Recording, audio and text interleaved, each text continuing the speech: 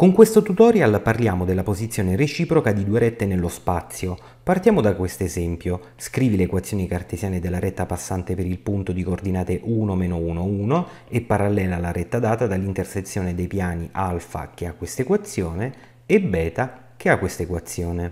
Per risolvere questo esercizio dovremo utilizzare questa formula, ossia le equazioni cartesiane della retta passante per un punto e vettore in direzione dato. Il punto x con 0, y0, z0 già ce l'abbiamo, che ha queste coordinate, quindi lo scopo è andare a determinare A, B e C, che sono i vettori di direzione della retta, ma sappiamo che questa retta di cui dobbiamo determinare le sue equazioni è parallela alla retta che si ottiene dall'intersezione del piano alfa col piano beta. Questa retta è scritta come intersezione di piani. Se riusciamo a determinare il vettore direzione di questa retta, allora questo vettore direzione sarà anche il vettore direzione di R e di conseguenza andremo a determinare A, B e C. Per far questo riscrivo la retta come intersezione di piani in forma parametrica. Vado a porre z uguale a t e vado a sostituire t qui nella prima e nella seconda equazione. Dalla seconda equazione esplicito il valore di x in funzione di t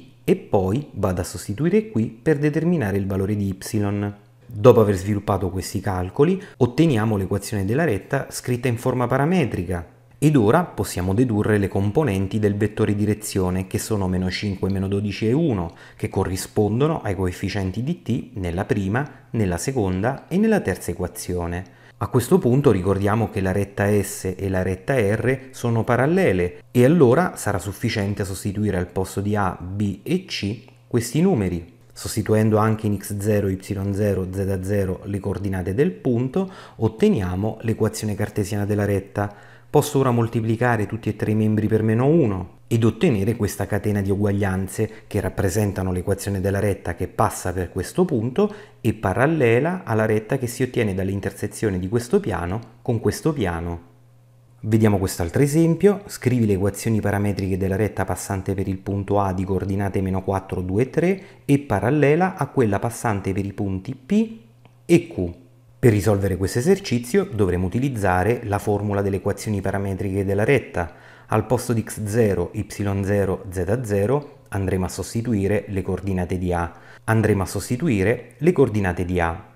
A questo punto dobbiamo determinare i coefficienti A, B e C, che risultano essere le componenti del vettore direzione di R. Ma sappiamo che questa retta risulta essere parallela alla retta che passa per P e Q, e questo vuol dire che avrà lo stesso vettore direzione. Calcola allora il vettore direzione della retta che passa per P e Q e sarà sufficiente effettuare la differenza componente per componente di Q con P ed ottengo 7 meno 2, 3. Infatti 6 meno 1 ottengo 7, 0 meno 2 ottengo meno 2 ed infine 4 meno 1 ottengo 3. Sfruttando ora il parallelismo tra le due rette, possiamo prendere come vettore direzione della retta R proprio 7 meno 2, 3, che andremo a sostituire in A, in B e in C.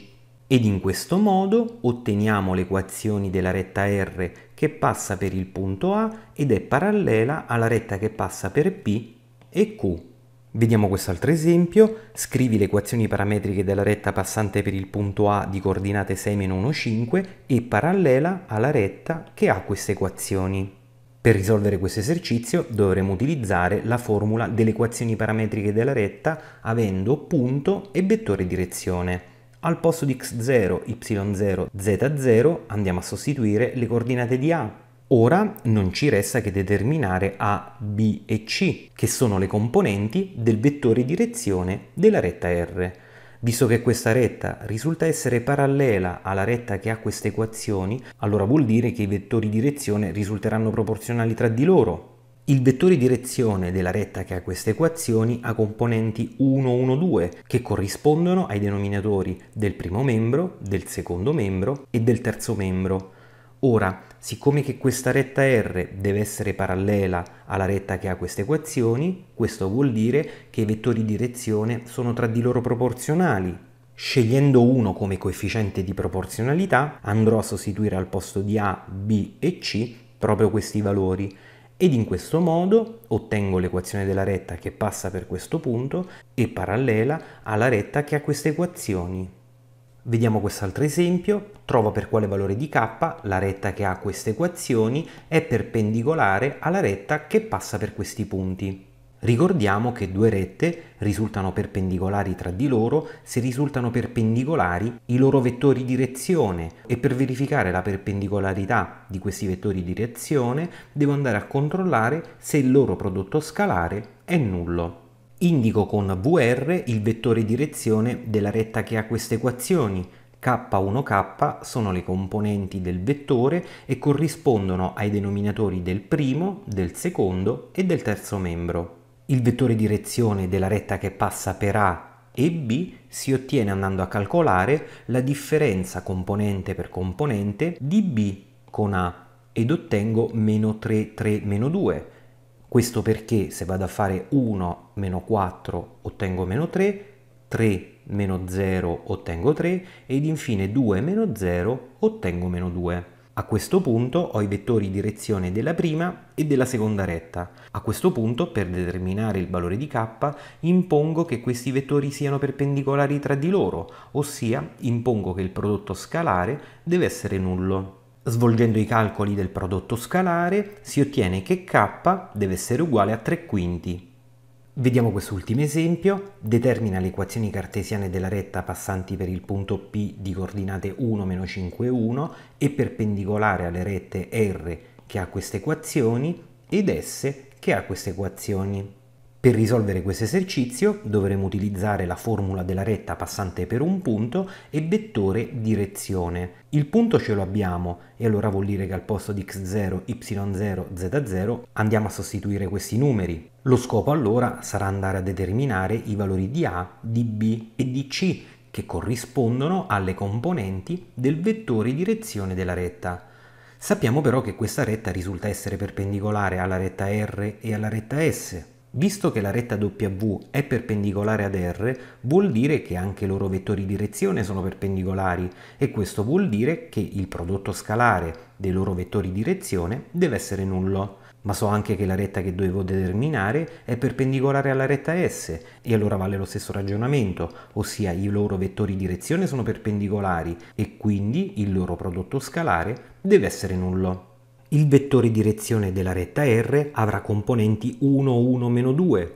Qui vado a prendere il denominatore del primo membro, qui il denominatore del secondo membro, qui devo stare attento che il coefficiente di z è negativo, quindi mettendo in evidenza un segno meno e portandolo poi a denominatore, ottengo che la terza componente è pari a meno 2. Vediamo ora il vettore direzione di S. Osservo che qui il coefficiente della x non è 1 ma è 2, quindi questo 2 lo devo portare al denominatore del denominatore. Ecco perché la prima componente è pari a 3 mezzi. Qui il denominatore è pari a 1 e riscrivo 1 così com'è. Osservo qui invece che il coefficiente di z è pari a 4 e questo 4 lo devo portare al denominatore del denominatore, ottenendo 5 quarti. Una volta che ho determinato VR e VS, impongo che questo prodotto scalare e questo prodotto scalare devono essere nulli. Dovrò allora risolvere questo sistema in due equazioni e in tre incognite. Dalla prima equazione esplicito il valore di A. Sostituendo qui e svolgendo i calcoli posso determinare B in funzione di C. Sostituendo qui ottengo il valore di A in funzione di C. Allora il vettore direzione della retta che dobbiamo determinare ha questa struttura. Ponendo C uguale a 2 otteniamo questo vettore che risulta essere un vettore direzione della retta che dobbiamo determinare. A questo punto al posto di A, B e C sostituiamo questi valori, ottenendo le equazioni della retta passante per questo punto e perpendicolare alla retta R e alla retta S. E con questo termino il tutorial sulla posizione reciproca tra rette.